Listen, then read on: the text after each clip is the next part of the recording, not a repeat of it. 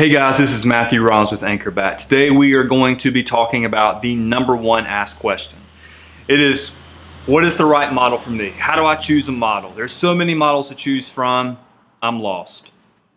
Well, we're here to help, and we're here to say that there might not be the perfect model. So oftentimes, just for example, Major League Baseball players, some have upwards of 20 models they choose from. If they're a switch hitter, they have models they hit with when they're right-handed or left-handed. If there's a guy throwing, more off-speed pitches, or if there's a guy that's just in there throwing, straight gas, they're gonna use a different model based on that. And then there's other guys that say, hey, this is my model, I'm gonna stick with it, and they spend 15 years in their career swinging one model.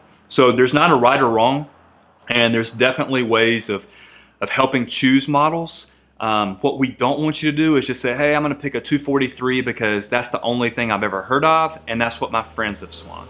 So after you place an order with us, one of the first things that we do is follow up with you to confirm, hey, this is the model that you chose, this is the length that you chose, and we just want to make sure that's the model that you actually want. So we'll walk through a couple of things with you on, what style knob do you like? Do you like it more of a little bit of a medium flare? A smaller flare, more traditional to where the knob comes to an abrupt end? Do you like a bat with balance? Do you like a bat with a larger barrel? What is it that you're looking for in your bat? Obviously a lot of hits, so what we want to do is make sure that we get the bat that flows best with your style. I'm a backside hitter, I'm a power hitter, I'm a gap-to-gap guy, and there's models that definitely fit into that. So many times guys get hung up with, hey, I need a bat that's over 2.5 inches in the barrel, that the handle's at X amount, and you don't really know why. And just a quick example, the difference in a 2.48 and a 2.52 inch barrel, people in their mind think, wow, that's a significant, that 2.48 so small. It's actually just a couple pieces of note card.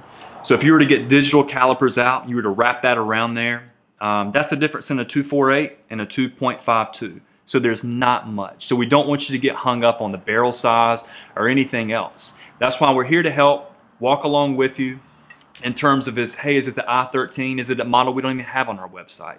But we want to make sure that we set you up for success, and that comes with what model might be best for you. So is there a clear-cut answer to it? Absolutely not. But we're here to help you. We're here to walk along the baseball journey with you. And we look forward to talking more in detail about this subject in weeks to come. Thanks so much.